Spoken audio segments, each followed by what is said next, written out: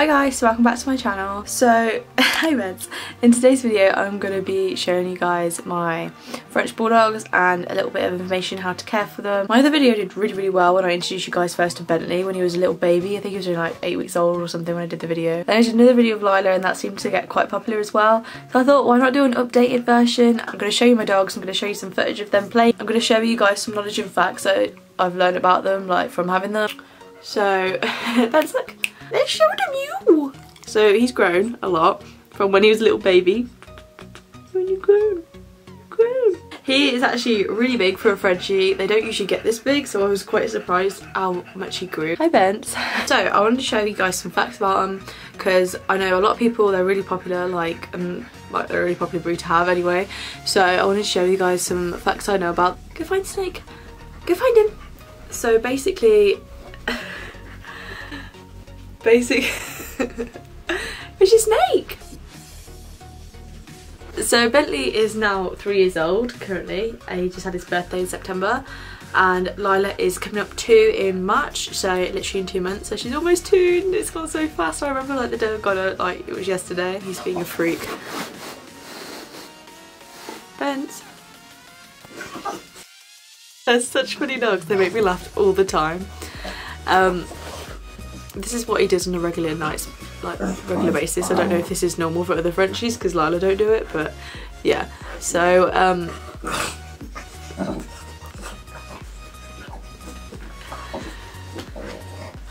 having fun. So I love having my Frenchies. I got Bentley on the week, basically he was an early Christmas present for me from myself, and I got him the week before it was my birthday. Oh, bless you. Oh my gosh, he's so clever. Like, I didn't actually realise how clever. Really? Gonna say hi? Say hi! I didn't actually realise how clever the Frenchie breed was until I actually had Bentley. And obviously Lila is actually really clever as well, so it's not just like a random thing. They're actually really clever, and they're really like, they are kind of hard to train, but they like know what you're saying, and they're quite, not naughty, but they're like sassy dogs where they'll do that what they want. Well, my 2 are anyway. So I'm really glad I got my 2. They are a lot of work. Like when I was researching them, it says Frenchie breed is typically lazy. I don't know what happened with my 2, but they're not. My 2 are not lazy at all.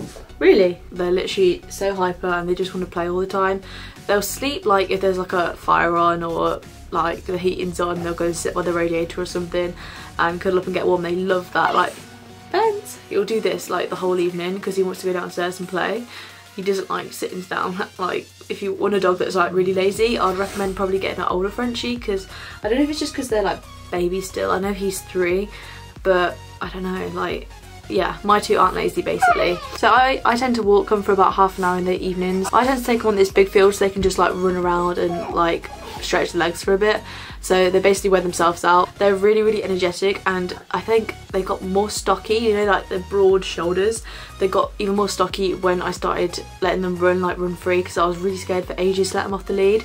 But as long as you've got like a dog or someone that you're confident with, that you can do good recall, then they will come back. So Bentley and I do have an Instagram. I will link it down below, and I will put like some sort of link here. When you actually are buying a Frenchie puppy, you need to make sure like their stuff like nostrils and stuff aren't tightly pinched, because it can like, not like encourage, but it doesn't help with their breathing, because they struggle with breathing anyway because they're short like little tubes. They'd be naughty now. I'm back. What are you doing? Shush! I'm doing a video about you and you're just talking over me. Look at him, he's so gobby. You can't bark, they won't be able to hear me. Hmm?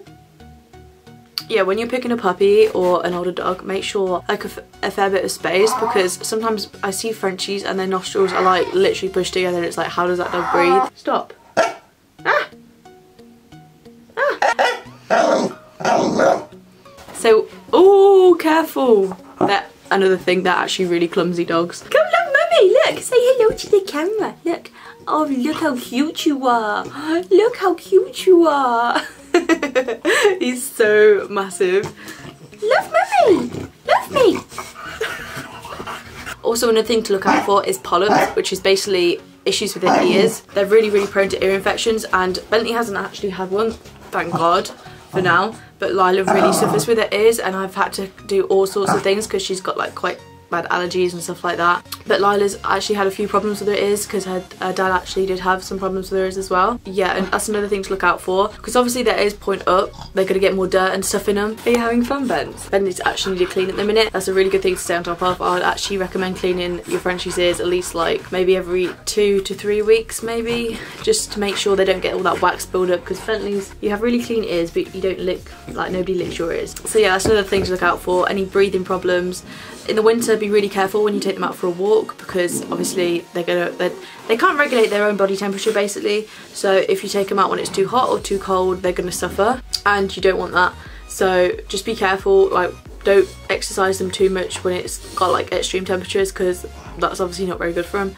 Like you've got to be prepared to pay like vet bills and stuff, because they are like a breed that's prone to allergies and stuff like that. You just got to be really careful and just watch out for the signs, read up on them obviously, just so you know what to look for. I've had a lot of, like with Lila, she's quite an itchy dog, but I'm not sure why. I think it might be a food allergy. We're trying to figure that out at the minute, but yeah. Also, I just wanted to say, because I forgot to mention beforehand, that when you're buying a pup or when you're buying any dog, you should make sure it has all like the paperwork for the vets, the KC if you're planning to breed it, or just in general to make sure it's a good, like comes from a good background basically, because I've seen a lot of horror stories where people have gone to pick up their new puppy or new pet.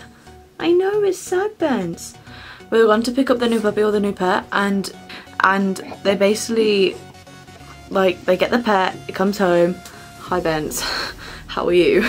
But yeah, when you're going to buy a pet of any sort, like make sure you have all the relevant paperwork and stuff like that, just to make sure you're actually getting a pet that's like genuine and from a good background, because sometimes they like import them, especially Frenchies. They import a lot of puppies to puppy farms and stuff, and they literally just raise them in like the most horrific conditions, and it's horrible. They end up getting sick really quickly when you bring them home. So just be really careful about that, and make sure your dog is in a fit and healthy state before you bring them home, just to make sure everything will be okay. You don't want any future problems or anything like that, like if you can prevent it. So just make sure you do your research and make sure your dog is not from like a puppy farm or some animal abuser that is just disgusting and using it for money. So yeah, that's another thing I wanted to add. So thank you so much for watching, and I'll see you in the next video. Bye guys.